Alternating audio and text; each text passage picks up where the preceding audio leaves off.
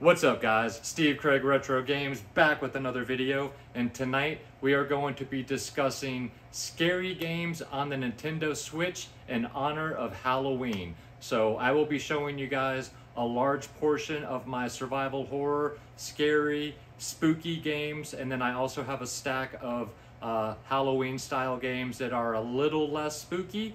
If you guys aren't too scared, let's check them out. Alright guys, so in no specific order, and I am going to kind of run through these quick because I've got quite a few. We're going to start off with a big box, and that is Streets of Red, Devil's Dare Deluxe. And this is a side-scrolling beat-em-up that is horror-themed with a bunch of 80s horror characters. It is very gruesome. Super fun game. So if you want to get your beat 'em up on in a Halloween style manner, check out Streets of Red.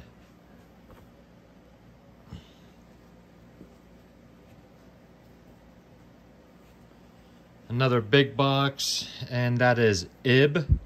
There are a few different versions of the special edition, and Ib is basically like this cartoony but creepy game that takes place in a museum, if I remember correctly. And it does have a pixelated graphic style, but don't let that fool you. This game does have a very creepy vibe to it. So check out Ib.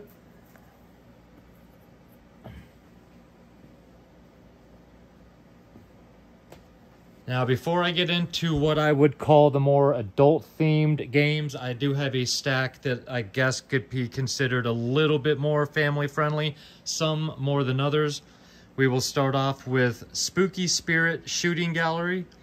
This is a new release by Axis, and this is basically like carnival game, shooting games, and they are more, you know, fun, friendly, spooky spirit enemies that you are shooting.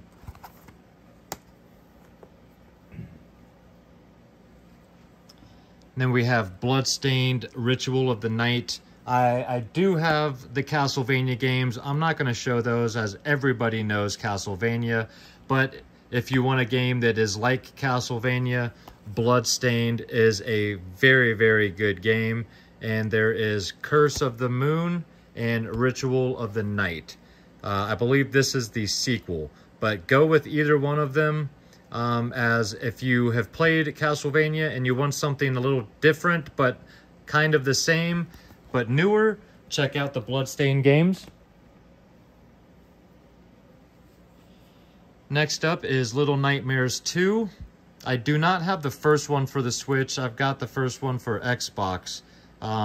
But either Little Nightmares or Little Nightmares 2. Now, these games do have some parts in each game that do definitely have some really creepy elements. However, I would say that somebody that's not really akin to playing scary games can definitely get through Little Nightmares. Ghostbusters the video game remastered. This is definitely a family-friendly one. If you guys are fans of the Ghostbusters movies, especially 1 and 2, consider this part 3, and that would be the original Ghostbusters trilogy. This was written by Ivan Reitman, and let's see, the game features the voices of Bill Murray, Dan Aykroyd, Harold Ramis, and Ernie Hudson. It's written by Harold Ramis, I believe. All new story penned by the writers of the original films, Dan Aykroyd and Harold Ramis. Yes. So this game is absolutely fantastic. The voice acting's fantastic. The gameplay is super fun. This is Ghostbusters Part 3. Check it out. Next up, we've got House of the Dead Remake Limited Edition. This is a shooting game. Super fun game. It is a little graphic, but this is a game that you could definitely play with the older kids. Maybe the younger kids if you're the cool parents, but I'll leave that up to you. But super fun game. Definitely fits the Halloween vibe. Next up is Bendy and the Ink Machine. This game has a really cool look to it. And this is, I mean, it's a family-friendly game, I guess. I mean, kids were the ones that started playing Bendy. And the first time I checked it out, I was really expecting this to be a very friendly, scary game. And I was surprised by just how creepy this game can be. Into the Dead 2. This is a super fun game. This is basically an endless runner. Where each level, once your character starts at the beginning, you don't stop. All you can do is veer left or right to try to pick up loot boxes and ammo boxes. You're trying to shoot as many enemies, zombies, as you can. You've got a bunch of different weapon types that you can get, and each level will have like different things that you're supposed to do, like kill 50 enemies with pistols, with 8 hand grenade kills, and 6 kills with your pet. You can also get different pets. This is a really fun game. I beat this one, I think it was either earlier this year or last year. Had a great time with this one. Zombieland Double Tap Road Trip. This is kind of an overhead style, kind of like a Diablo style, the way the game looks from above. Fun game. Definitely deals with the zombies. Fits in with the Halloween vibe. Stubbs the Zombie, a Rebel Without a Pulse. Beat this game last year, and this is a super fun game. Definitely has some difficulty spikes. It's a little ridiculous, but you play as Stubbs the Zombie. This takes place in the 50s, and basically you are fighting the military on your way through the game.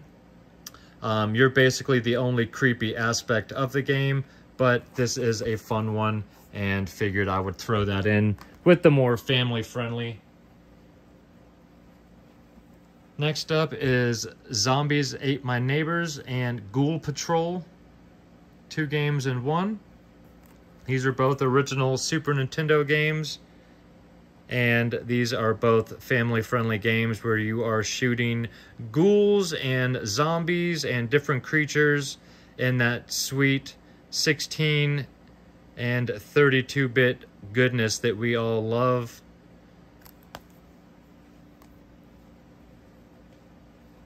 And then the last family-friendly-ish game I've got that I'm going to show would be Luigi's Mansion 3. Do not have 2 because I already have it for the 3DS, but Luigi's Mansion 3, absolutely fantastic. People rave about it. I've yet to play this one. Leanne beat it a couple years ago and absolutely loved it. But definitely a spooky game that you can play this Halloween season. And that's kind of it for the family-friendlier games, if you want to call them those. And we'll move on to some games that are a little bit creepier. First up is The Coma Recut. This is a cartoonish style, but it's more a Korean indie cult classic with all new visual upgrade and mechanics. And this is, I forget what this pertains to, the story, but it takes place in a school, which a lot of the Asian horror games take place in schools for some reason. I've only got about an hour into this, and then I got pulled into something else, but definitely check out The Coma.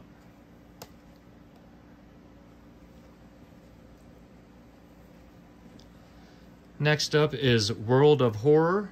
This is a 1-bit graphic style game done in black and white. Very, very unique game, and definitely recommend this one. I have not played this one myself.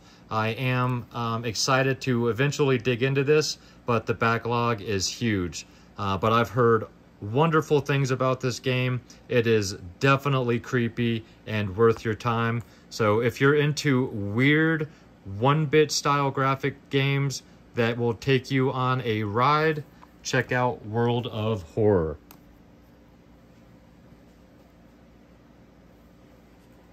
We'll do another big box game. It's the last one I have. That's Layers of Fear Legacy. This is done by Blooper Team, who is doing the new Silent Hill 2 remake that comes out in like a week or two. And not played this one yet either, but I hear pretty good things about this one.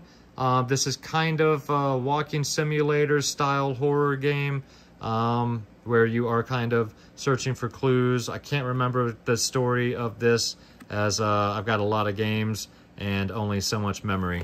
But definitely check out Layers of Fear, as there's honestly not a ton of horror games for the system anyway. I mean, there's a bunch, but...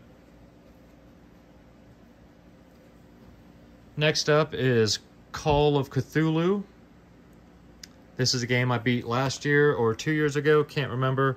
Third-person game, very, very fun. Definitely recommend this one. This is H.G. Lovecraft, and great game. Had a lot of fun with this one. This is on a few systems, but if you want to play it on the go, switch copy. We've got Tormented Souls. This game plays a lot like Resident Evil. It's got that locked camera and the tank control, but this is a newer game, and this is a really, really fun one. So if you're into games like Resident Evil, the old style games, and you've not checked this one out, check out Tormented Souls. I believe there's a sequel to this one coming soon. If my mind is serving me, I believe they did a sequel and it's coming out soon. Speaking of Resident Evil, we've got the Origins collection. This includes 2 Nightmares. Got Resident Evil 0. And I think it's Resident Evil and Resident Evil 0. But one of the games is on the cartridge, the other one is a download code, unfortunately. But either way, you've got to have Resident Evil in your collection. These games are staples, and had to throw that one in there. Now we'll get into some more first-person style. Up first, Alien Isolation, the collection. Again, this came out on multiple systems, but if you want to play it on the go, the Switch can do it, and it plays very, very well. This is one of the scariest games ever made. If you are a fan of Alien, the movies, or any of the games, not that most of the games are any good, only a couple of them are, check out Alien Isolation. This game will scare the pants off of you. Next up is Dusk, and this is a boomer shooter done in the old school style graphics. It's just ridiculous fun. If you are into games like Doom and Duke Nukem and Wolfenstein, the old school games, and you want to check out something new done in that vein, check out Dusk. This game's great. Next up, Metro Redux. This is 2 games in one.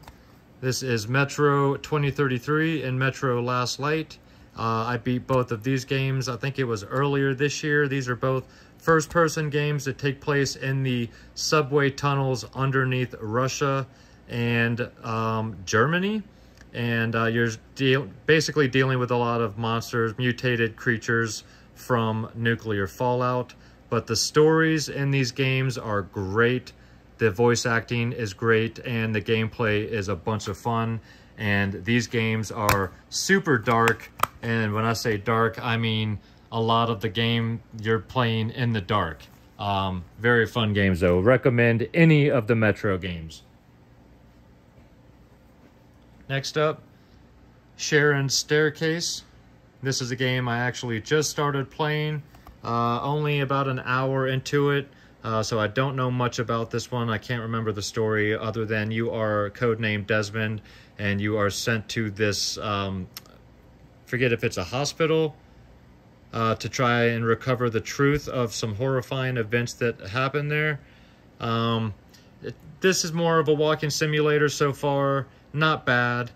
Some people might not enjoy this game, so I can't say I would recommend it, but if you're willing to try it, this game is not expensive. It's like 15 to 20 bucks for an open copy, and I say give it a shot. You might find something about it you enjoy, but either way, Sharon's Staircase is a game that belongs in this month's library of games. Next up, Carrion. This game's cool because you get to be the bad guy and you get to devour, and it is awesome. So you've got all of these tentacles that can shoot through these gaps and grab people, swing them around, and slam them into the ground, throw them into things, pull them through. You can devour them, and this game is absolutely gory. It is beautiful. This game is pixelated fun. It is Devolver. What else can I say? If you want to be the bad guy, check this game out. It is fantastic.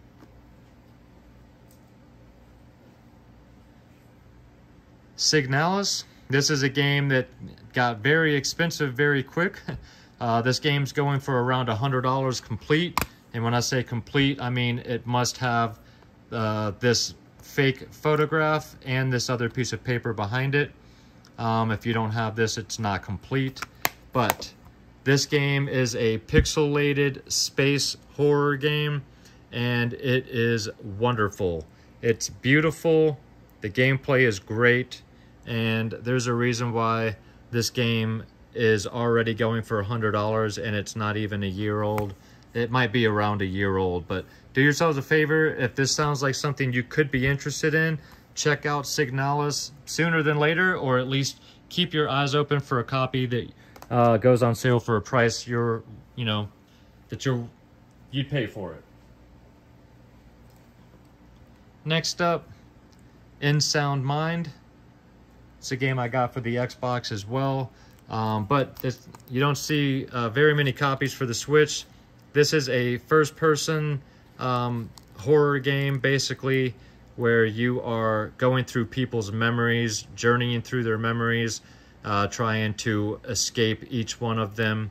But they're all in the mind, and it's basically like a survival horror, surreal survival horror experience with mind-bending puzzles. But if this game sounds interesting, check it out. This game's also not expensive, but one you don't see very often, and one that deserves to be talked about this month. Next up is Ikai, or Ikai, not exactly sure. And this is another first-person game. I forget if this is where exactly the backstory of this one takes place, but an interesting game. Oh, Japanese spirits, monsters, and yokai. Okay, so very interesting gameplay. If this is one of those where if you know what to do, you can beat the game in less than an hour. But either way, one of the interesting aspects of this one is having to draw out the Japanese writing, and then yeah, got some interesting gameplay to it. Also has some stickers as well as a booklet, so make sure you've got that. But there's Ikai. Next up, Monstrum. This one takes place on a ship, and basically you are trying to survive this monster. I think there are 3 different monsters. It's always random. Every time you die, you start over. The monster can be, it's randomly chosen to be one of the 3 different monsters each time, and you have to, each monster requires different techniques to get by and try to escape. It's basically just you against the monster on this ship, and this is a pretty interesting game. One that not very many people talk about, but check out Monstrum. Next up, we've got a pair, and that is, or I should say trio, that is Yamawari Lost in the Dark and the Yamawari Long Night Collection. So this one is Lost in the Dark, and this one is Yamawari Night Alone and Yamawari Midnight Shadows. So This is 2 Yamawari games, and this is 1. And these are basically kind of like top-down. They're really cutesy looking, but again, don't let that fool you. These games have some scary elements to them, and they definitely have some creepy vibes. This is very Japanese, but they are beautiful games, and the stories are great. And these games are also not very cheap. So if this sounds like something you could be interested in, I would keep an eye on these now.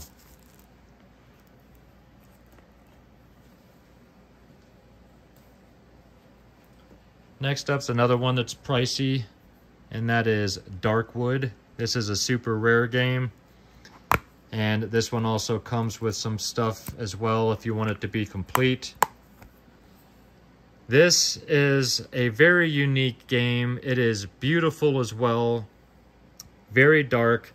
So you start, it's an all above view, so it's a top down, and you basically start off with this fortress. Well, it's not a fortress, it's a house, but you have to make it a fortress basically.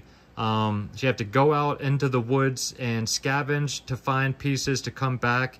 You have to board up the place that you're staying. You have to try to survive the night, which is when the monsters really come out to get you.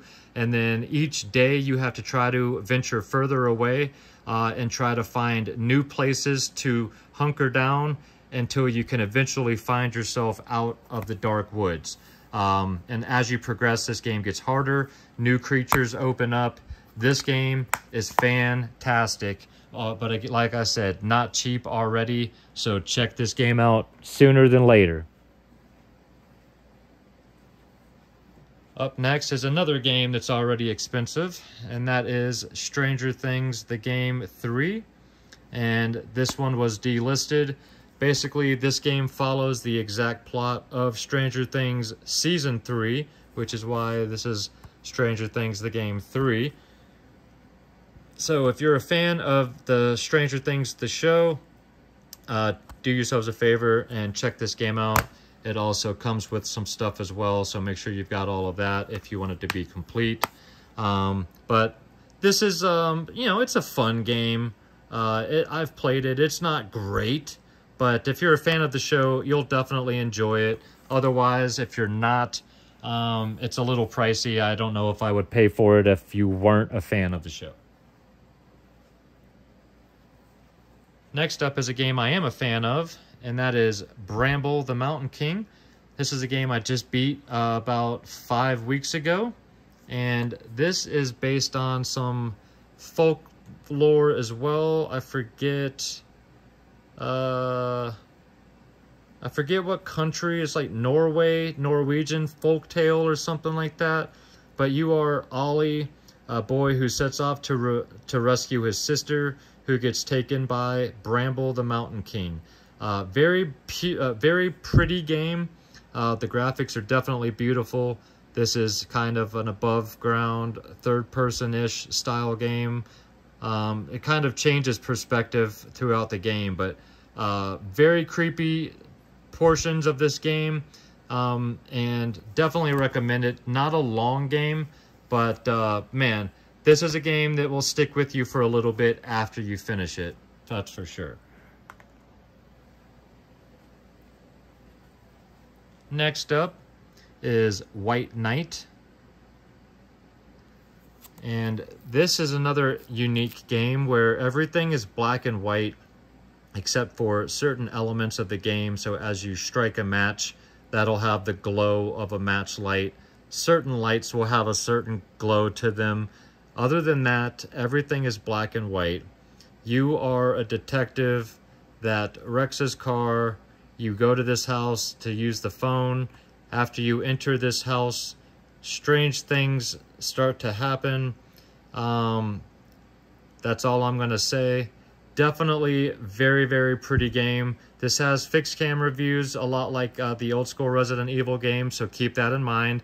But if this game looks or sounds interesting, go check out some more gameplay. I would encourage if any of these games look or sound interesting, don't buy them based off of what I say. Do a little bit more research and make sure that it's a game that you would totally be interested in before you go out and spend your hard-earned money. But this is a very comic book style game. Also reminds me of the Sin City movies a little bit, but White Knight is very unique. Check that game out if you are interested. All right, I lied. I do have one more big box game. That is DreadOut 2.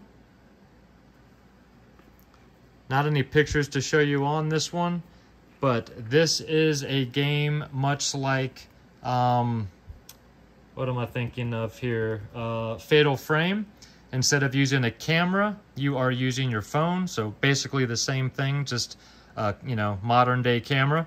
And you are fighting spirits with your phone.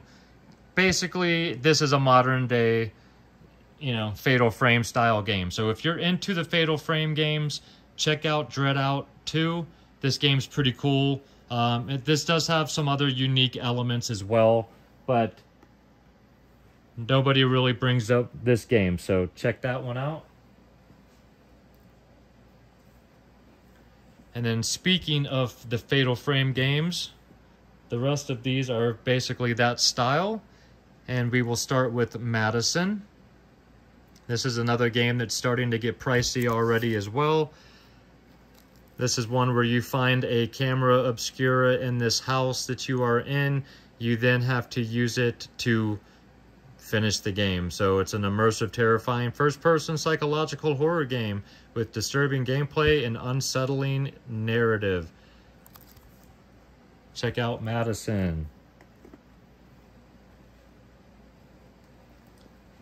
Then we've got Fatal Frame Maidens of Blackwater and Fatal Frame Mask of the Lunar Eclipse.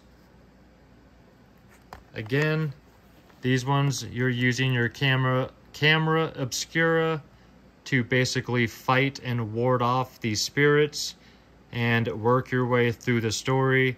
Fatal Frame games are fantastic. They've been staple horror games for decades now, and you should not pass these up if you are fans of the original Fatal Frames. Definitely give these games a look here. And then the last game I'm going to show, guys, or should I say games, are the scariest games I've ever played so far. And that is Outlast Bundle of Terror and Outlast 2. This is the big box double from Limited Run. Very expensive box set. And basically you get Outlast Bundle of Terror, which is Outlast 1 and its DLC, The Whistleblower. And then Outlast 2, which this one is still sealed. I have the Outlast trilogy for my Xbox One, so I'm able to play it there.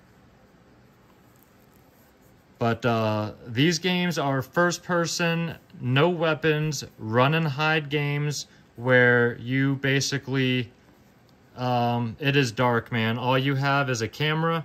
When it's, you have to find batteries for the camera, and you're using your night vision to be able to see. And like I said, you can't fight or defend yourself. When somebody spots you, you have to run and hide or run and get away. These games are seriously intense and just creepy and scary. If you think you've got the cojones, check out the Outlast Bundle of Terror and Outlast 2 games. These are the scariest, legit the scariest games I've played so far. So those are my recommendations for Halloween, guys. If you guys want to play something that's gonna put a little fear in you, make you feel alive, here's a good selection. I'd love to hear your thoughts down below. Alright guys, well I hope you have some fingernails left, and if you do enjoy this video, I hope you hit that red button if you're not yet a subscriber. And if you enjoy my content and you'd like to check out a little bit more, you can go to my Instagram. That is Steve Craig Retro Games, same as it is down below. And of course, I'm dropping videos every single week, always on Friday. And when I can, I'll drop a second one sometime the first half of the week. Next week, I will be dropping at least one video on Friday, like I said.